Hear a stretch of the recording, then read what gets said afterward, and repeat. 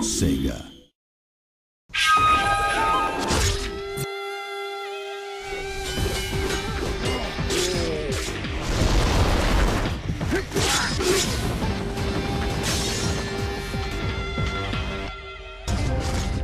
Shinobi is very fundamentally a side-scrolling action game.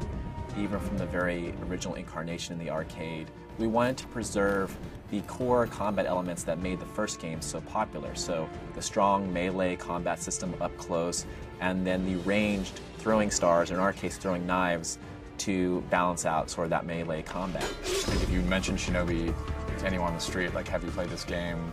Did you own a Genesis? Like, most would say yes. Our main goal was preserving the design and sort of key elements that make the old games great. And that's fundamentally the great and tight combat systems, the interesting locations that you go to, the very cool enemies that you come across, and also that feeling of being just a badass ninja. We want you to be cool, we want you to feel awesome when you're playing this game. So we took those pillars and brought them forth, and we left those intact.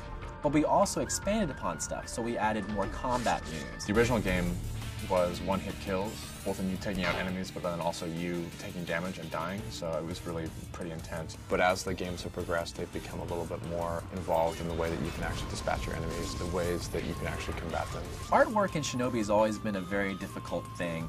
The series has sort of progressed to a very interesting art style. We wanted to keep fundamentally the 2D kind of feel of the classic Genesis games of Shinobi, but we also wanted to modernize it and give it personality for today's sort of audience. We continue that process all the way to the end, from the cinematics to the design of the characters, the storyline, because we really want to make sure that we preserve what makes Shinobi special to Sega of Japan and also the Shinobi fans, but also do our little piece to expand the storyline and introduce new characters and bosses and enemies that can really grow the franchise as a whole.